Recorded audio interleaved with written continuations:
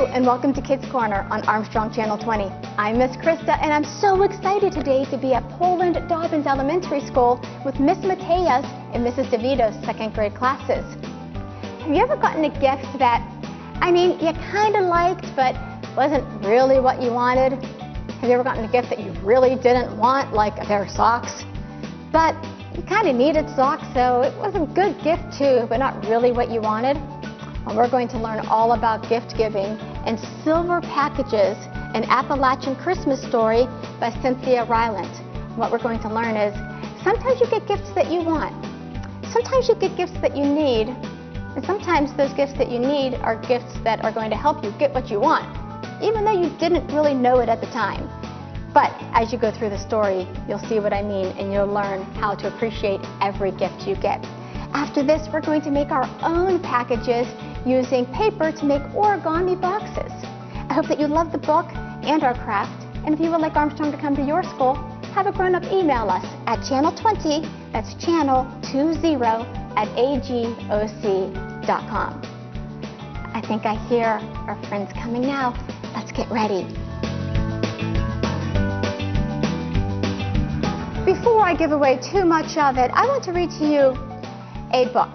But before I read this book, let me ask you, how many of you have ever made a Christmas list? How many of you have ever made, it doesn't have to be a holiday, how many of you have ever made a gift list? Like for your birthday, have you told your parents what you want for your birthday and different things? Most of you? Okay, the things you put on your list, who puts on things that are really fun? Who puts on things that are sometimes expensive?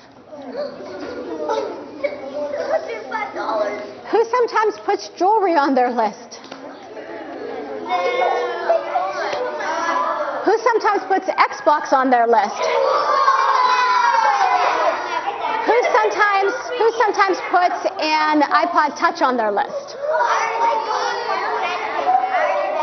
Who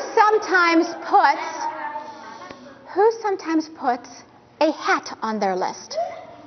Who sometimes puts gloves on their list? Who sometimes puts underwear and socks on their list?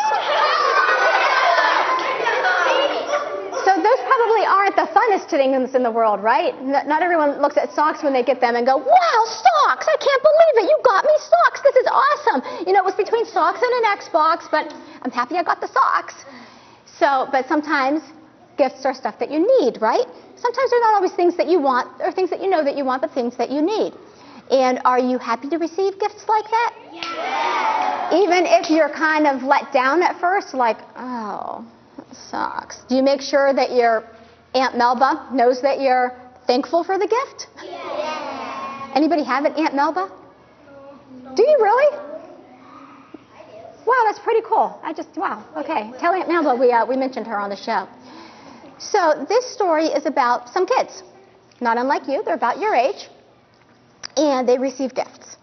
And sometimes they learn that even if they're gifts that they didn't really ask for, in the end, maybe somebody knew better than they did what they needed and what they wanted. And this story is called Silver Packages, an Appalachian Christmas story by Cynthia Rylant. And I hope you enjoy this story as much as I did. There's trains in it. A train comes through Appalachia every year at Christmas time. And though it doesn't have antlers, nor does the man standing on its rear platform have a long white beard, it may as well be Santa Claus and his sleigh for all the excitement it stirs up. People call it the Christmas train, and it has been coming to them for years. Each new child born in the mountains learns to walk, talk, and wait for the Christmas train. It is everyone's delight.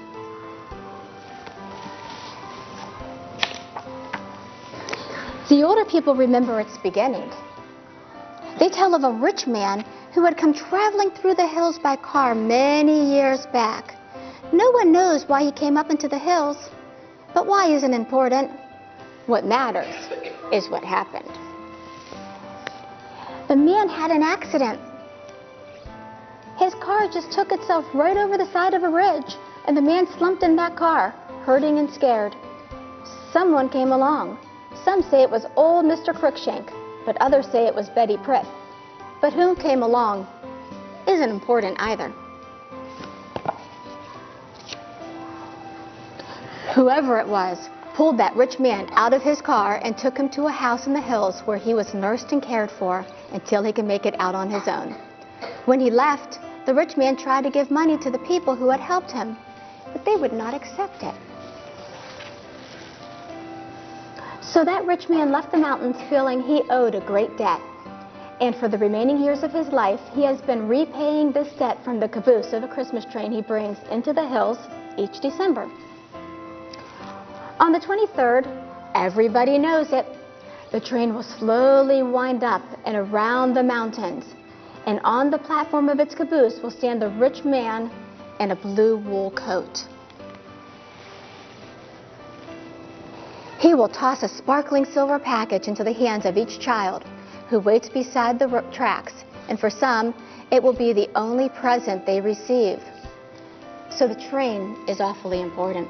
One year, a boy named Frankie stands beside those tracks and waits for the Christmas train. It is very cold, and a lot of snow has come down the night before. Frankie's shoes are thin and his feet hurt badly from the cold, but he is determined to wait, even if his feet and all the rest of him become ice. Have you ever been so cold that your feet feel like ice? Now, this particular boy wants a particular present. Not just any present tossed from the back of that train, a particular present, a doctor kit. He's been waiting for it beside the tracks. Frankie stands there at the tracks, praying for a doctor kit, till he sees the caboose slowly coming up. And when it's just past his nose, he shouts and waves and runs after the train, his icy feet aching. From the rear platform, the rich man in the wool coat sees him. "Merry Christmas," he calls, and he tosses into Frankie's hand a sparkling silver package. Frankie stops running. He's out of breath, so he can't yell a thank you. He can only hold tight to his gift and wave to the man and the train disappearing into the mountains. Do you think it's a doctor's kit? Let's see. How many think it's a doctor's kit? Raise your hand. How many think it's something else? Okay, let's see. In the end, you'll find out you're both right. Frankie carries his package home and puts his own name on it and sets it under the family Christmas tree. On Christmas morning, he opens it. It isn't a doctor's kit. It's a cowboy holster set and 3 pairs of thick red socks.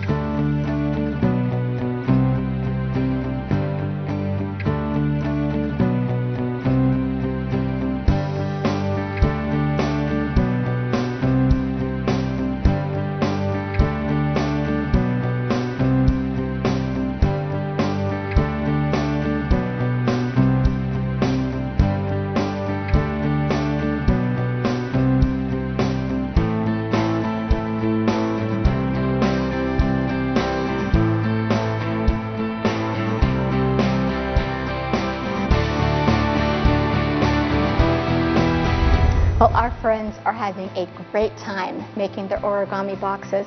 And origami does take a little bit of focus and a little bit of quiet. So I want to show you how to make your own origami box at home. And origami is simply a traditional style of paper folding to make something. What I have here is a square piece of paper. You can use any size piece of paper you want, but have Mom or Dad help you measure it so that it becomes a square. You can cut off any extra. So I have one square here, and then I have another square.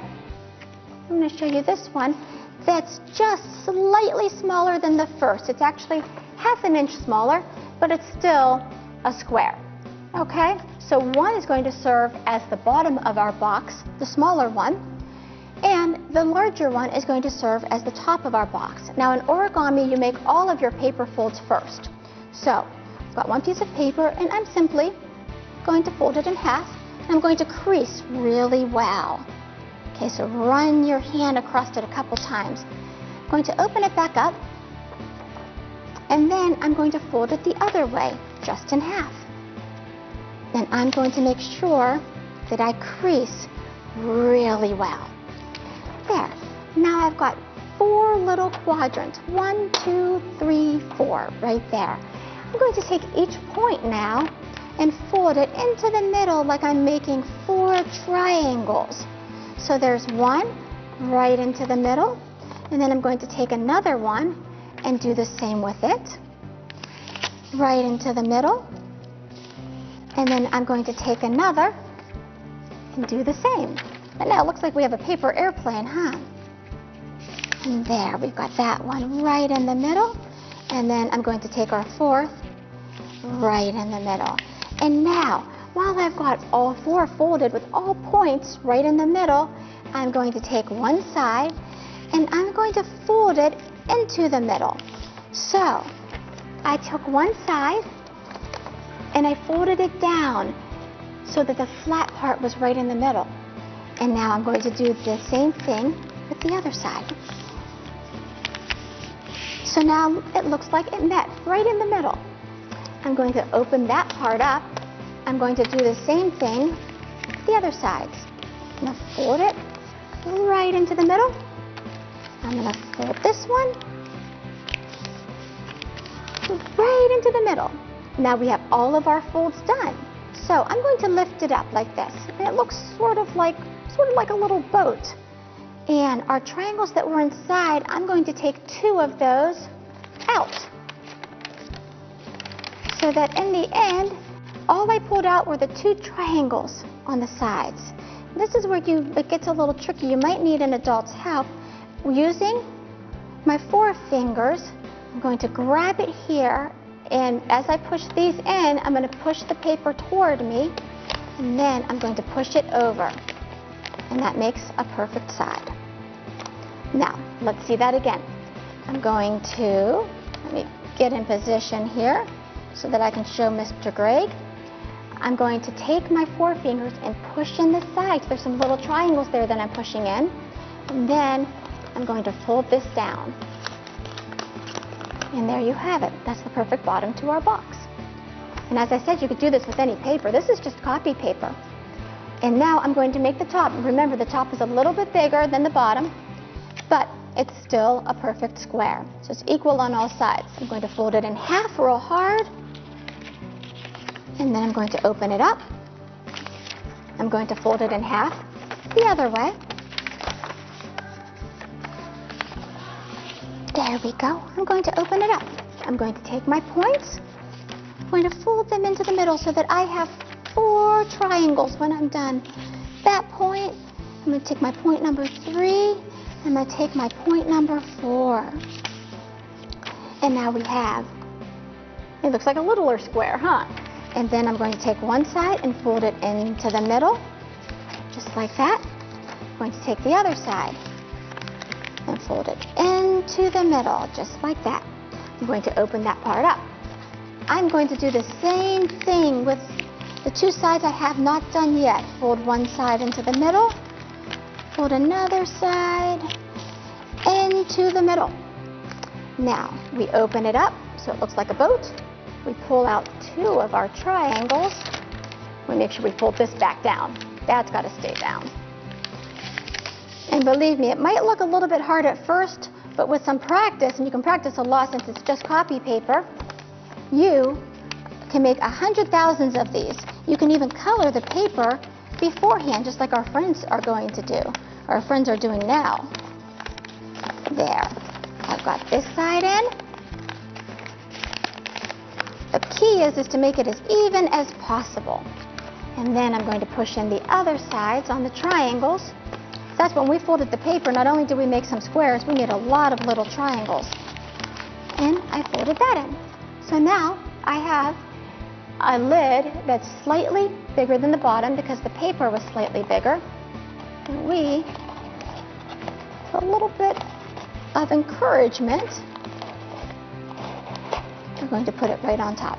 And now we have a perfect origami box.